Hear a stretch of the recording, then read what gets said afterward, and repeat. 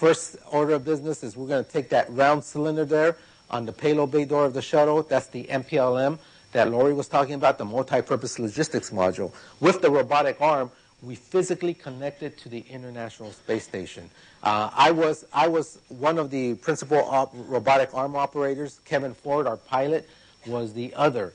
He got the honors of connecting it. I got the honors of disconnecting it. He physically connects it to the to the International Space Station. That allows us to have access to go inside. You note that we have goggles and masks because this is the first time this room has been in 0G. So there could be metal shavings, trash, debris that could get into our eyes, or we could ingest in our mouth, which would be a bad day. And so that's why we do that. We let the filtering system take care of it. After a few hours, we're able to go in there without a mask and goggles. And now we begin to unload it. There is 7 tons of materials that we have to unload. And every piece of equipment has to be put in the right place in the International Space Station. The International Space Station is equivalent to like a 5-bedroom house, so it's pretty big. And so things can get lost. If you don't put something where it belongs, looking for it would be like looking for a needle in a haystack. Here you see Nicole taking out one of her experiments that she initiated on the shuttle, and she's installing it on the International Space Station because she's going to stay there for 3 months. And so her experiments travel with her. At the end of the day, we tag up, we meet. You can see there's no up or down, so there's no right orientation to be in. So we get in whatever orientation and we have our meeting. And we discuss the next day's order of business. And the next day's order of business is going to be our first spacewalk. Our spacewalkers for the first spacewalk, Danny Olivas and Nicole Stott, go through a pre-brief protocol. We get locked in there with them for a few hours as we prep them. And then, of course, we help them put the spacesuits on. The spacesuits are so bulky, we don't dare let them dress themselves. We have to make sure that there is a good seal on the helmet. We have to make sure there's good seals on the gloves, on the boots, and that their life support system is working properly. Their communication system is working properly. Their computers are working properly. The lights and the cameras are working properly. All that we have to go through checklists to make sure we're a go for an EVA walk. And Nicole, your right waist tether to the forward Once UIA. given the go, we get out, they depressurize. That allows them to open the hatch on the outside, and off they go to their spacewalk. You can egress the airlock. Remember to avoid that MMOD strike. We have cameras on the outside to see a lot of places. We can't see everything, but we are able to see a lot of places on the outside of the International Space Station. You see those yellow handles? Those are the handles that the astronauts use to move from one place to another. And so those are what they're allowed to translate on. And when, like when I said, we don't have cameras to see everything, so what we have the next best thing is we put cameras on their helmets. So we're able to see where they're grabbing onto. Like this guy right now, Danny is taking a picture of himself. But whenever they're doing some work, if they have any questions, we can pipe in, and or MCC ground can pipe in and say, no, you're doing it wrong, do it this way, kind of thing. And then when we need to move them from one place to another for long distances or with a lot of equipment, we use the robotic arm, and that's one of our jobs, is that we put them on the end of the robotic arm.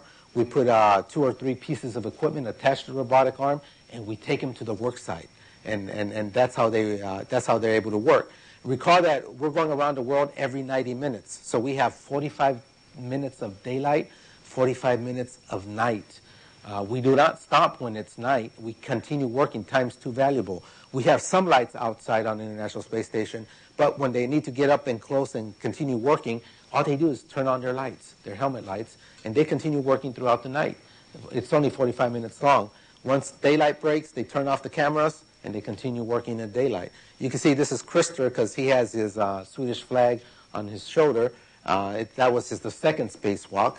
And what we do is after about 7 hours of being out there, we finally let them in.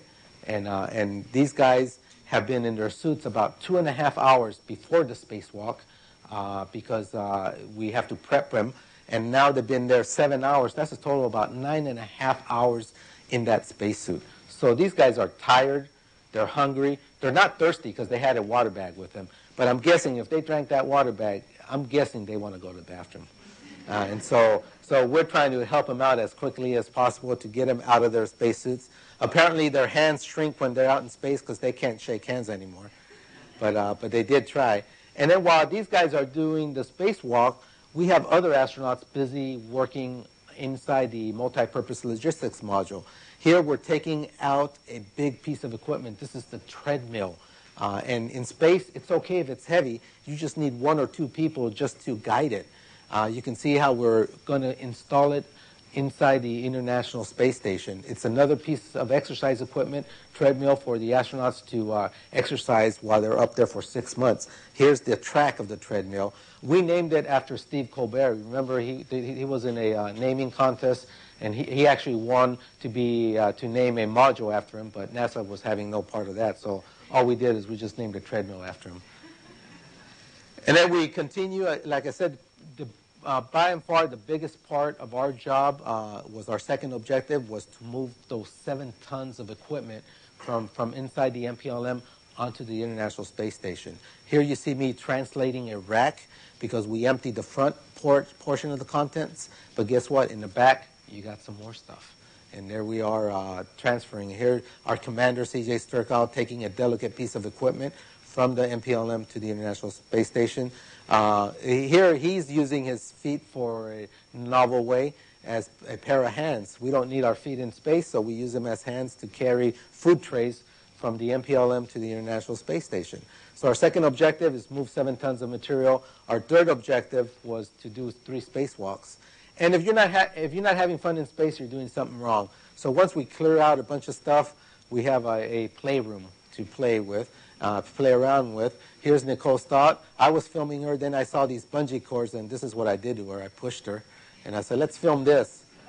For every action, there's an equal and opposite reaction, right? And even though our parents tell us not to play with food, I think we called down and we got an exemption. We got permission from our parents. Here you see Danny Olivas put a blob of water, and then you see a lifesaver going there. Tim Corporal, he's the one that came back with us. He takes care of it. And we call that a space eyeball. No self-righteous Hispanic would do this to a tortilla. But this is Kevin Ford, so we let him do it. He put peanut butter on one side, jelly on the other. It was actually pretty good. I actually had one. He called it a peanut butter jelly popsicle. And then our commander gets a haircut every 3 days, whether he needs it or not. And then how do we do hygiene in space? This is how we shampoo our hair. We just put some shampoo in there, rub it in, grab a towel, and we're good to go. The way we take a shower is we take that towel, we wet half of it with a little bit of soap, rub it, and then use the other half to dry ourselves up. You need a PhD to figure out why this happens. Kevin Ford tried to explain it to me. I still don't understand it. Then I said, hey, spin me around, see if that happens to me. But unfortunately, that didn't happen to me. But it was nonetheless still fun to spin around in 0G. And this was my perspective. I took the camera and rotated it with me, and yes, I did get dizzy. Once we were done unpacking and repacking the MPLM, we closed it down. And here you see me with the robotic arm unlatching it and putting it into the putting it into the bay of the shuttle. The very last night, we got together for the very first time. 13 of us, 7 shuttle astronauts, 6 International Space Station astronauts representing 5 countries. We got together for our first dinner together because everybody's busy. We have dinner at different times, but this was the first time everybody had it together, and people demonstrating their space eating capabilities. This guy needs a little bit more practice. So that's why he got to stay to practice some more. And there we go. We're drinking urinated processed water. We processed the water. This is us saying goodbye onto the. Nicole is staying on the International Space Station side, and so she closes her hatch. We close our hatch, and that's going to basically enable us to separate from the International Space Station.